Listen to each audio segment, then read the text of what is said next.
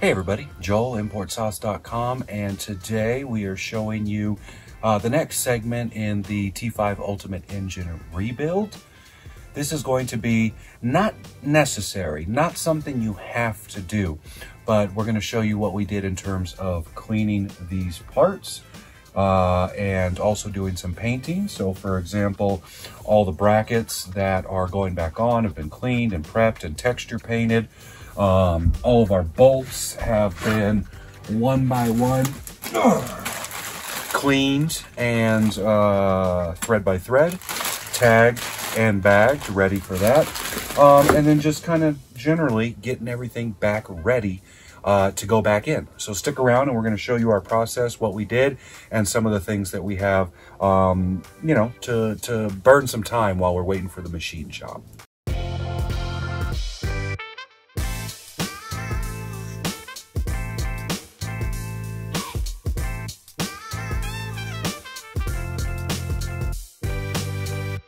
Okay, everybody, so we're still waiting for a machine shop. Hopefully this week we will have everything back. They said 4 weeks or so. That would be a couple days from now, but we're not going to call and harass them. We're going to let them do their work, right? We have tons of stuff to do. So what I want to do is show you kind of what we do in the meantime. Same thing we did with the M66 swap.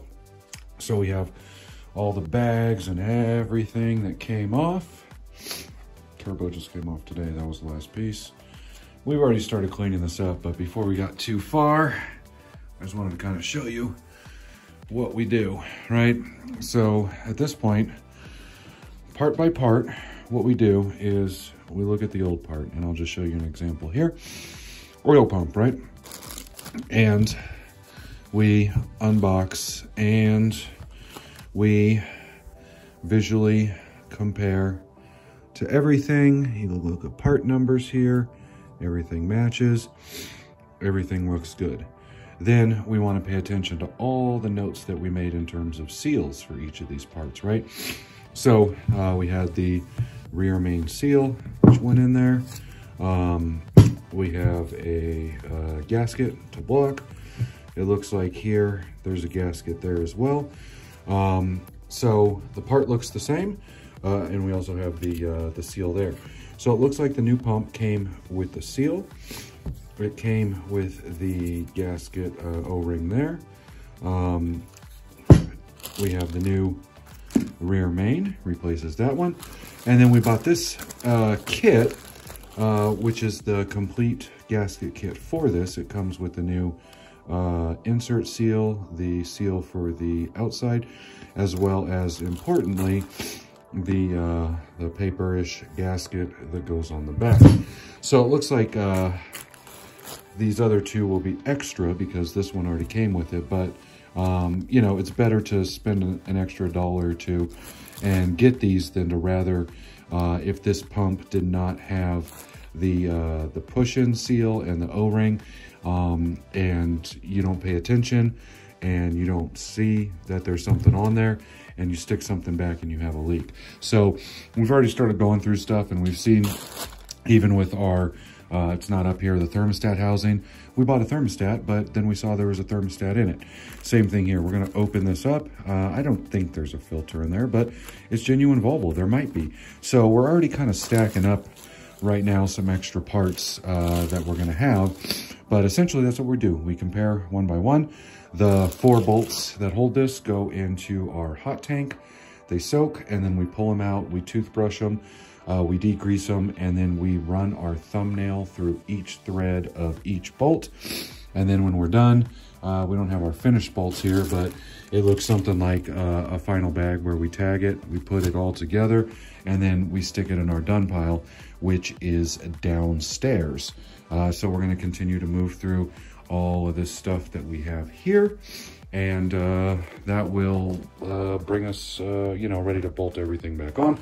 Also with brackets and things of that nature, hard tubes, we're throwing them under the table. We already have a pile that will get scuffed, primered, sanded, painted, cleared, and so that'll be another part of what we're doing in terms of kind of just, you know, cleaning all this stuff up and getting it ready to go back on. Okay, so aside from all the bolts that we clean one by one, we are now going to degrease all of these components. Obviously we didn't bring the clutch out. We're not going to spray any chemicals on that, but anything that's pretty much solid metal is going to get both a degrease and also a pressure wash if needed, and then a final degrease. A lot of these brackets will end up being texture painted black. So this is just another part of the process where we need to clean everything that is going back in the engine bay, because we want that thing to be spick and span. Okay, so we actually went ahead and got some super cleaning foam that seemed to clean everything up, and then with the pressure washer, so all the brackets, everything is looking good and ready for paint. Still a few piles of bolts and stuff that we're cleaning, but everything else is looking good. So we'll go ahead and give it an alcohol scrub down, and then start painting some of these various things one by one. Okay, our pile on the ground is getting a little smaller. Clean some axles, attack that turbo, clean up the rest of it. Here is everything done with paint. So we did the VHT crinkle black, right? So we do have paint dries with a little bit of texture on it. And we have the new power flexes in everywhere. So all of this is done. We're ready to let this stuff dry for a little while and then take it down. And that's everything for bolt-on that is getting painted.